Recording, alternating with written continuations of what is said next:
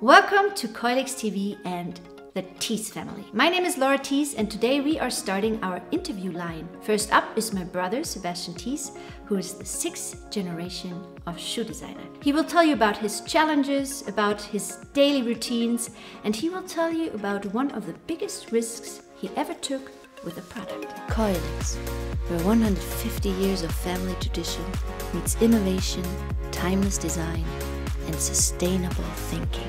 Hello, my name is Sebastian Thies, 6th generation shoemaker since 1856, and we are creating sustainable and innovative footwear. I was born in a shoebox found in Munich, and I was always attracted to sneakers and collecting, and since it was a family business, as a punishment, my father made me and my sister work in the company when we were children sometimes.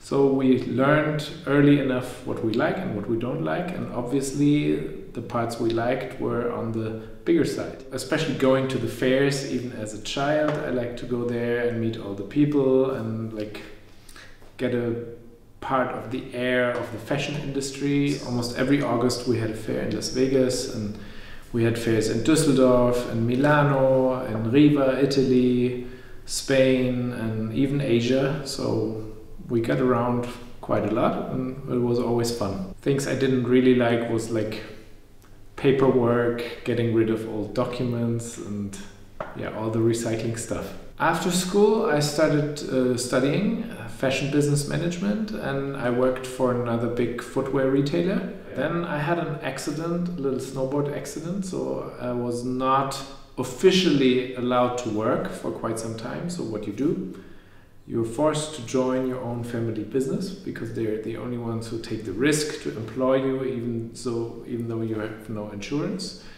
And so that's how I started in the company. And if you're in the company for 4 years in your own company, you will more likely not leave it again. And this was the case. I get along with my father quite well, so it was also easy. And my aunt was also at that time a leader in the company, and they gave me a lot of freedom, and more freedom than you normally have when you're like 22 years old. And they gave me my own department from the beginning because they said I have to find my own business within the company and start my own creative projects. Freedom-wise, it was really natural to start and stay there, because where else do you have the chance to do something like this? I got to travel a lot, even alone, those days. And so when I found something interesting somewhere, like a product or a material or an idea, I had the freedom to just get on the project and try to fulfill it and really take the risk,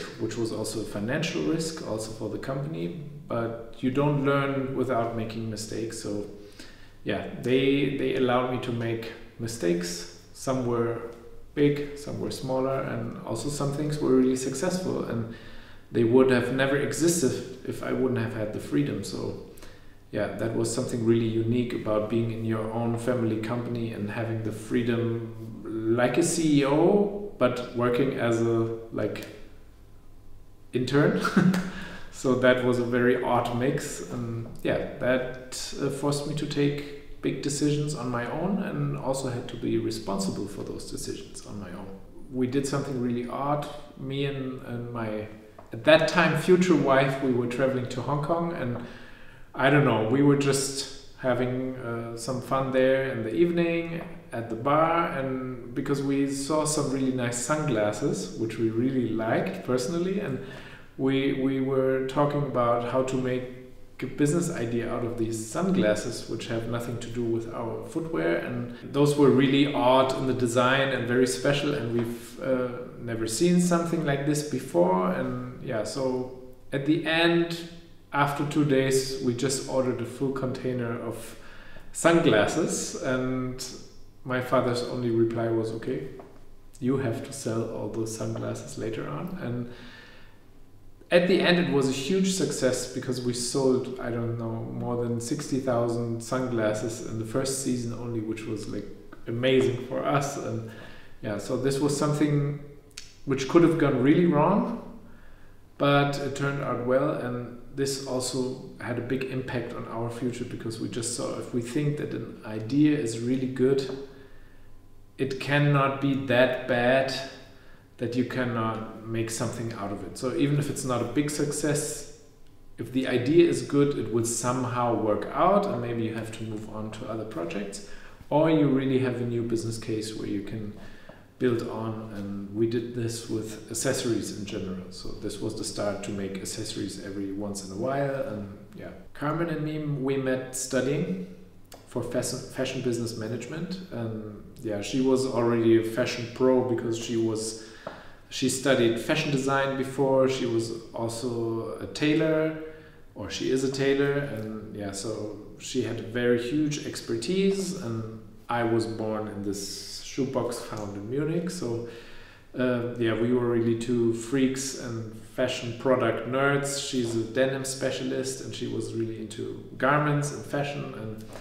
yeah, somehow took 2 years when we started to like each other, and then she joined a few years later our company, and now we are partners. Our goal is that we become the go-to destination when people think about sustainable, innovative, and eco-friendly footwear. And the first thing that comes to their mind is our squirrel.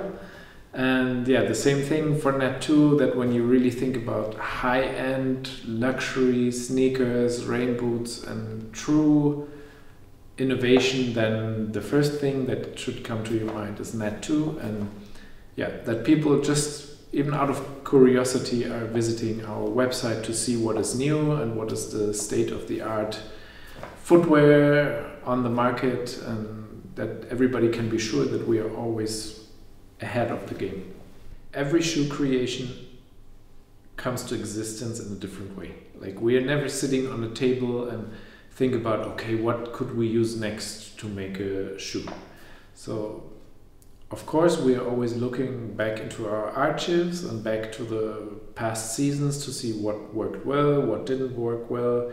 So of course you're building on successful stories, but the general ideas also for our innovations come really from all different influences and ways. Like, sometimes when we're traveling, we're discovering something really amazing, or we read a book or magazine, print media, where you get ideas, especially from other industries. So we don't really take our inspiration from fashion business, but more or less can be architecture, can be furniture, can be nature, science.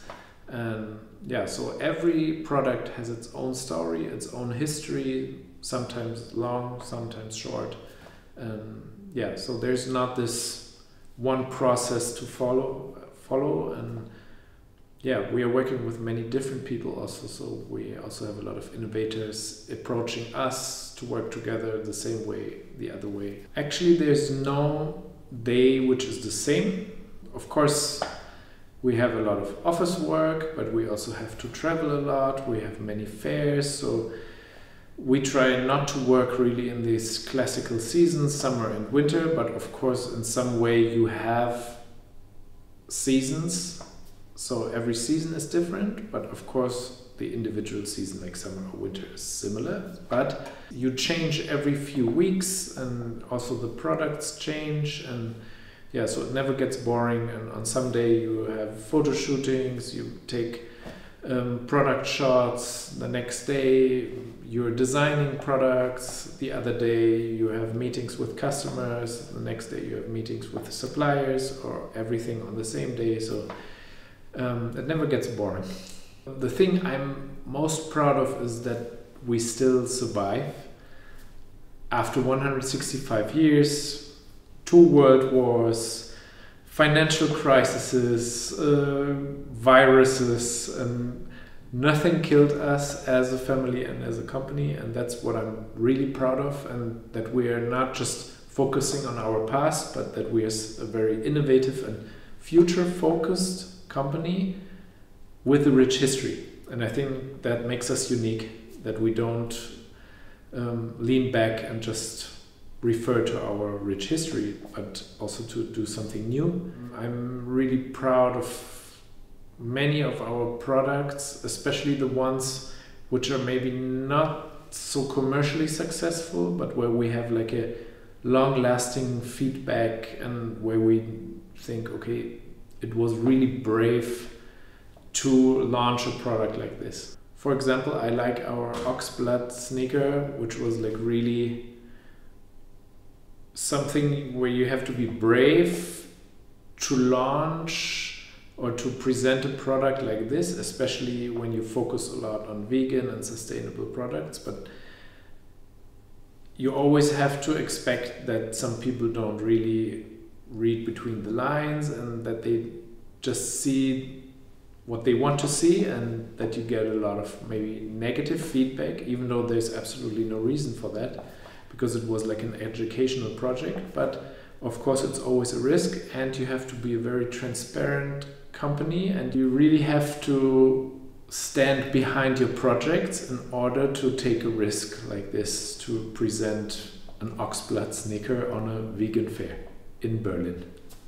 The biggest challenge we have is more or less the competition with major billion-dollar companies and brands, which make it really hard for small brands and small corporations and small family business like ours to establish yourself as a brand and to play in the game with huge sharks of the business. And that's our main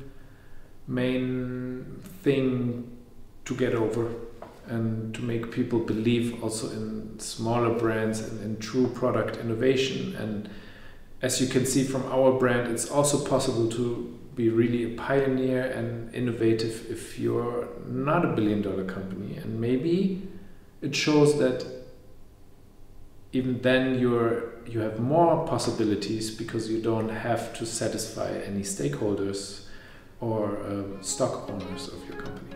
I hope that we can celebrate our 200 years together.